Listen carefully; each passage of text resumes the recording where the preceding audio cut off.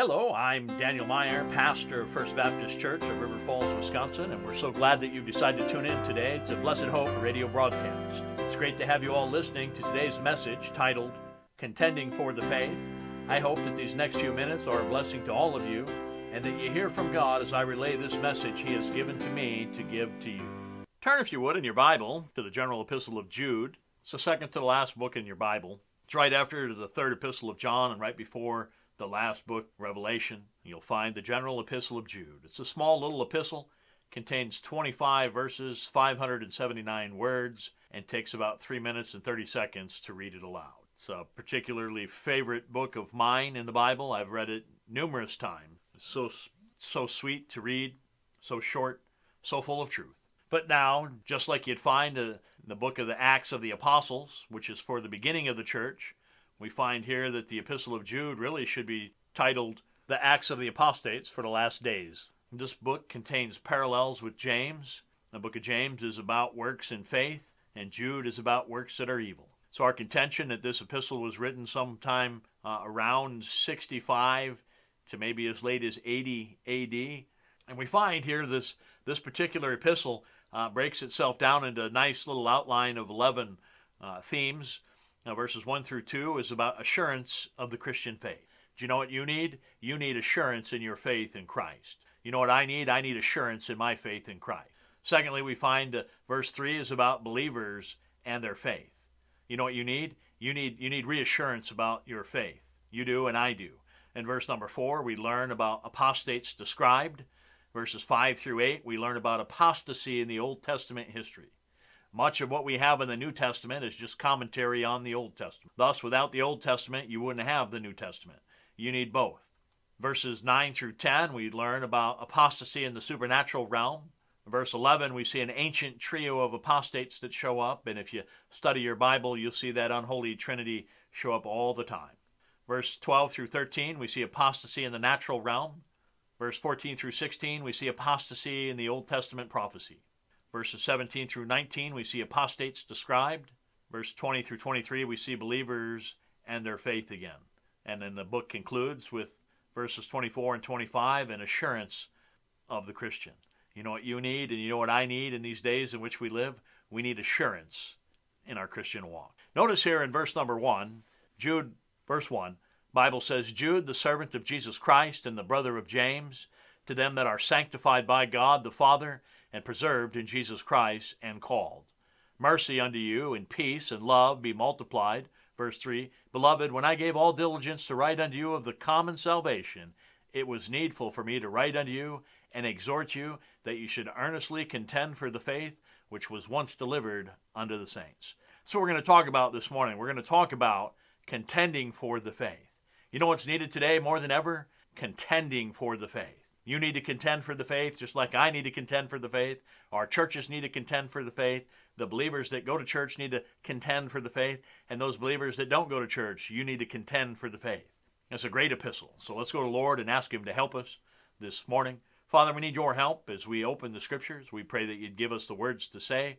Pray that you'd give me clarity of mind and thought. Pray that you'd be able to take your word and hide it in their heart. Lord, that they might receive that incorruptible seed.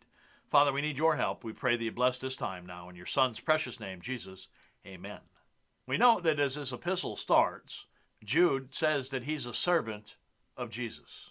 Do you know that there's no higher office which we might obtain than being a servant of Jesus Christ? That's the highest glory a man or an angel can aspire to obtain, being a servant of Jesus Christ. It is the most important office that there is to have. Boy, because he is the King of Kings and Lord of Lords, we get to be part of his administration. And Jude here is acknowledging the fact that he's a servant. As he sets forth his authorship and the audience, he makes mention of the fact that he is the brother of James. Now, we don't have time to run all the cross-references down so that you can see this, but if you read Galatians chapter number 1, you would learn that this James that is talking about is really the Lord's half-brother. So Jude is the brother of James. They're full brothers. And they're both half-brothers to the Lord Jesus Christ. But notice, as we read in that first verse, you can't find Jude, nor can you find James ever laying claim to the fact that they are the Lord's brother. They don't hide the fact, they don't rely on the fact that they're familial with the Lord. In other words, they're not going to use nepotism to get their message across. You know, our world is full of people that employ nepotism and lean upon those things and drop names, and yet here we see Jude not willing to do that. His name is given in Greek. It is done by the Holy Spirit to ensure the reader makes a clear distinction between him and the traitor, Judas. His name in the Hebrew means praise or celebration. Thus, only those who have Jesus and bear him can praise God. What a wonderful message that we can get out of this aspect regarding his name. And it would do the Bible student full well to study the Scriptures and to run names and see what they mean, because names have meaning, especially in the Bible. People aren't just named willy-nilly names like they seem to be named today. The names had specific meaning. And we note that Jude has showed humility. He's not demanding to be called anything but a servant of Jesus Christ. You know, that's what everybody should demand. If you're going to demand one thing in this life, just demand that people notice and call you by the fact that you're a servant of Jesus Christ, because that's what's needed. Needed to be recognized that you are but a servant, or I'm but a servant. The Bible would teach us that we are duty-bound to serve and bring honor. We need to serve him wholly. Matthew chapter 6, verse 24, no man can serve two masters, for either he will hate the one and love the other, or else he will hold to the one and despise the other. You cannot serve God and mammon. We must serve, and we must serve obediently. When God corrects us, and he does, according to Hebrews chapter 12, he'll chastise in his children. When he corrects us and this chastening comes, boy, we ought to accept it. We ought to understand that he's desired to make us better than what we are. We must serve him submissively.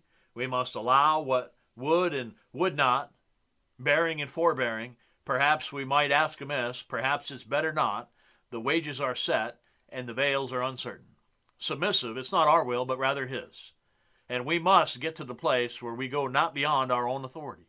Our purpose then is to be submissive and to please him. That's Revelation chapter 4, verse number 11.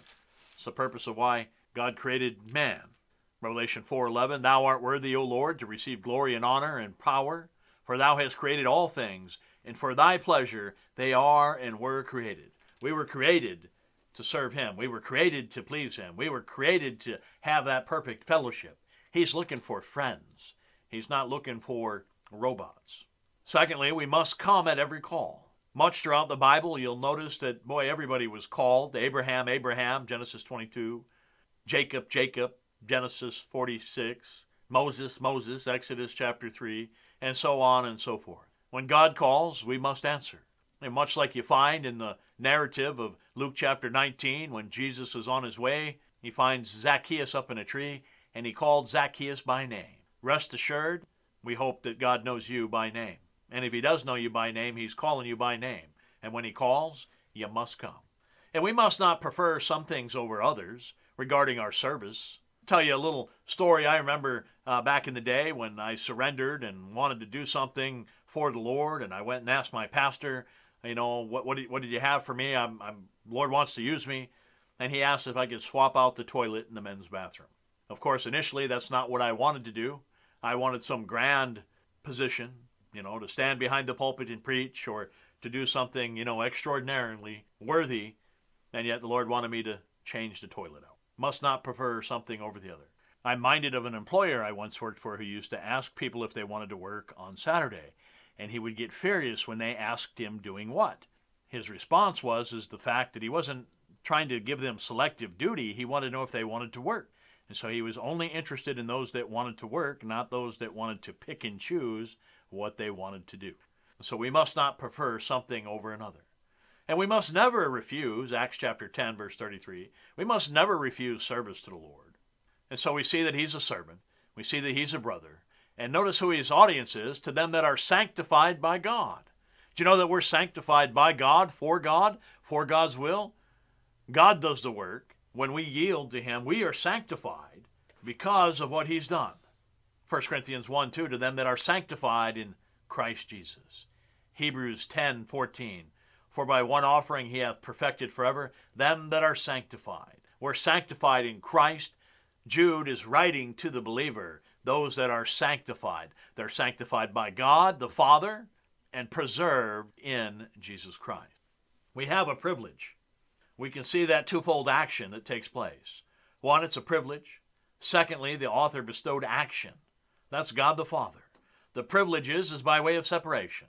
We are separated, meaning we're without spot, we're without blemish, 1 Peter 1:19. What a privilege it is to be sanctified. What a privilege it is to be separated. What a privilege to see that God's working in our life. It's also a privilege by way of celebration, right? We should be happy and excited that we're set apart. Thirdly, it's a privilege by way of fruitation. Romans 7:4, that we should bring forth fruit unto God, right? We're separated, we're privileged, we're sanctified for the sole purpose of bearing fruit. We're privileged by way of application. That's Romans 1 verse 16. For I'm not ashamed of the gospel of Christ, for it's the power of God unto salvation to everyone that believeth. There's by way of application. It's a privilege by His holiness. God said, be ye holy, for I am holy. Part of this sanctified and preserved is desiring to get us to a place where we become more and more like Him. We have a privileged destination. Privileged. We're looking for a home that's reserved in heaven for us. 1 Peter chapter 1, verse number 4. So there's a lot you can pull out of this very first verse. I know people read the Bible and they come across verses like this first one and they think, wow, it doesn't really matter if I read it. There's not much in there, just an introduction, but yet it's so full of truth, so full of power that God has for each of us right there. Right here in this very first speaks to the spiritual nature. Our soul is preserved, right? We're preserved from punishment. We are free from the curse, Galatians 3:13. Christ has redeemed us. Boy, we're preserved. But we're only preserved in Jesus Christ. Without Jesus Christ, we're not preserved. So it's spiritual, it's eternal, right? We have both a new body and the soul is going to be in heaven. Sanctification and preservation of the saints. All former blessings without, this is so small a purpose, in that God not only called us, but He sanctifies. And so we can see the urgentness of Jude's writing. We can understand who he's writing to. We can understand who he is. We can understand why he's even writing this wonderful epistle. In verse number 2, we see that he says, mercy unto you and peace and love be multiplied. This is a type of prayer, a type of salutatory address. Today we might say something like, may the mercy of God and the peace of God and the love of God be increased or multiplied to you. Something similar that the Apostle Paul uses, 1 Timothy chapter 1, verse number 2. Notice that this is a powerful type of prayer. It's common practice, especially in the Old Testament, of God's children blessing other people. Taken from the idea of the Aaronic blessing you find in Numbers chapter 6, where the priest blessed the children of Israel. Yet we see in the book of Ruth, we see that Boaz does the same. Boaz blesses his servants, the reapers, out working in the field. We see that David practiced the same thing. So it's a common practice. It's missing today.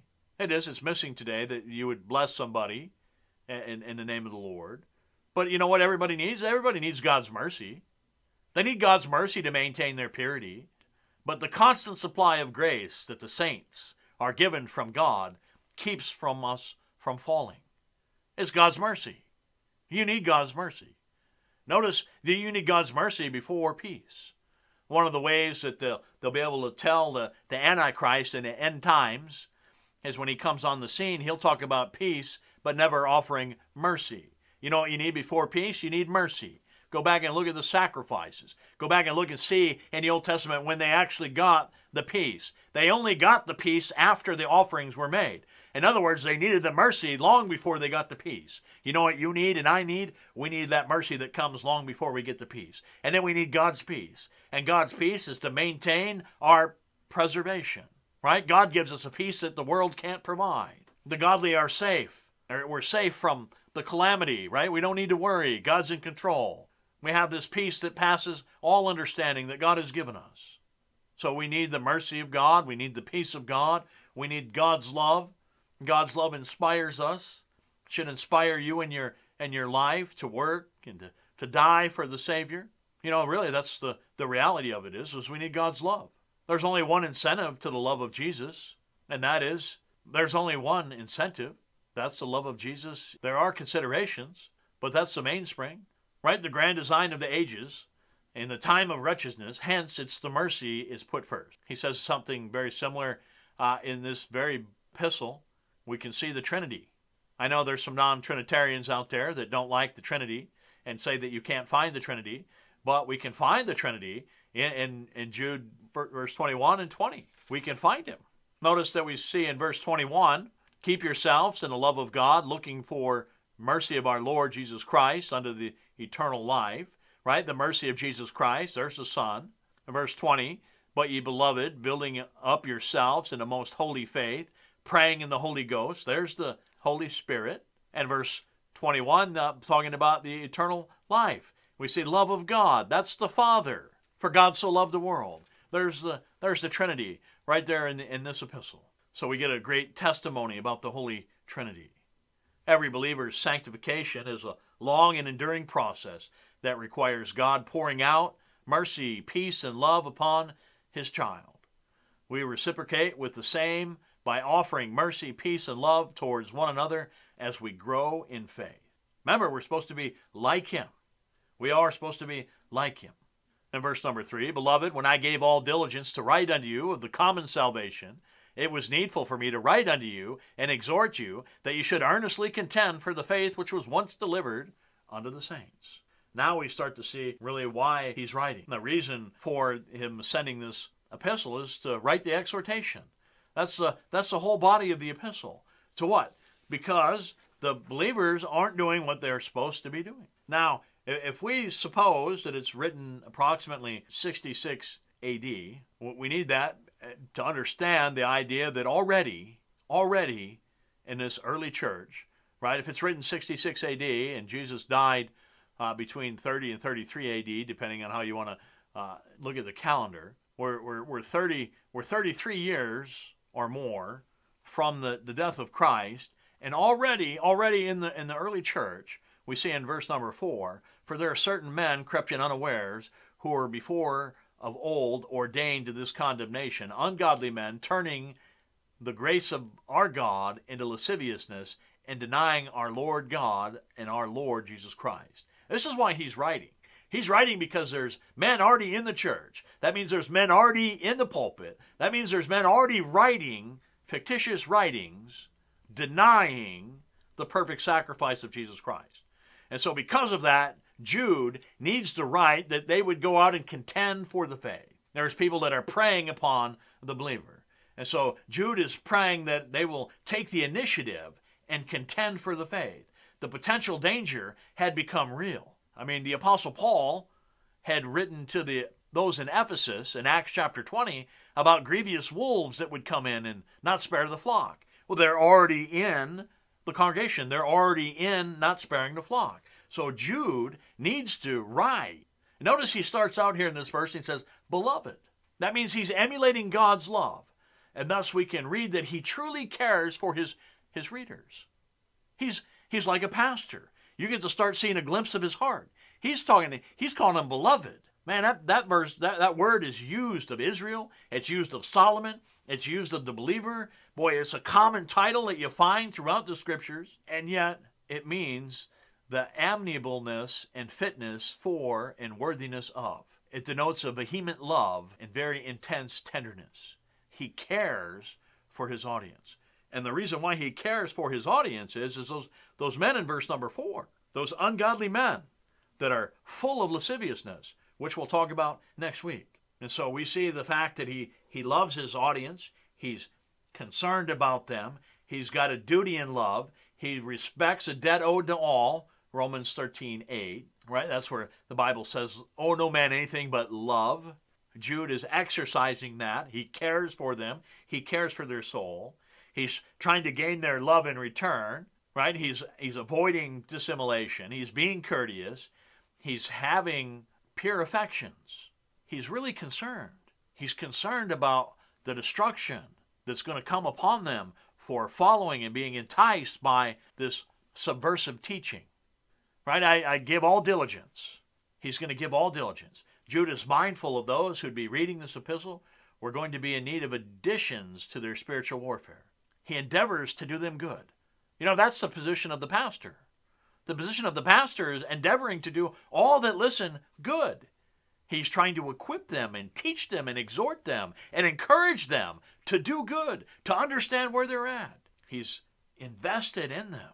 Signifies an earnest and serious bent and application and intent of the mind in which things are being done studiously. Also has a notion of being future-centered. Also signifies the speed in which he's taking. I gave all diligence to write. That means I set everything else aside. Meaning Jude was going to write something else, and yet because of the circumstances of the day, he had to shift, and he's got to give all diligence to write unto you of the common salvation. He has to. He had to make haste. He's got to supply effort. Notice that he's laboring both in word and in doctrine. We know that piety is no enemy of courtesy. We know that work and labor of a minister should proceed from the love to his people. He loves his flock. He loves his congregation. People should study to be fit for the love of their pastor. That's a problem today. The love of the minister must not slack or be remiss. Lots of things we can pull from that. You can say, I didn't even know that was there. I didn't even see that was there. But it is there. It is. It's there. And so we need to understand. So he's writing about the common salvation. It was needful for him to write unto you and exhort you. But we notice that it was once delivered unto the saints, meaning that it was delivered firmly and irrevocably, meaning it should never be taken away. 1 Peter 1:25, 1 Peter 1:25, the Bible says, "But the word of the Lord endureth forever, and this is the word which by the gospel is preached unto you." It was delivered once for all. That means the law's work done so well that it never needs to be redone once for all. That work was done so well that it never needed to be redone. Hebrews 10:12. That's that perfect sacrifice, offered once. Should never be changed. 1 Corinthians chapter 3, verse 11. It was delivered just one time. Hebrews 1. Delivered one time. So once delivered, once bound, our service should include charity and understand that it was delivered. Thus we can see we need an earnest contending for a faith that facilitates a serious, weighty cause in which we are to contend. I mean, we're supposed to earnestly contend. That's an athletic term in which you'd get the English word agony. That means that we have considerable enemies in which to contend with, all who require great power in which to contend. Strength and force are often necessary, yet we've seen in the Bible a giant is defeated by a child, 1 Samuel 17. And putting forth against the enemy, standing still doesn't necessitate contending. Contending provides a victory, though it will require some serious contention on our part. We are supposed to contend. So what is this common salvation? That is the question. What is the common salvation? Because this is what we're supposed to contend for. We're supposed to contend for the common salvation.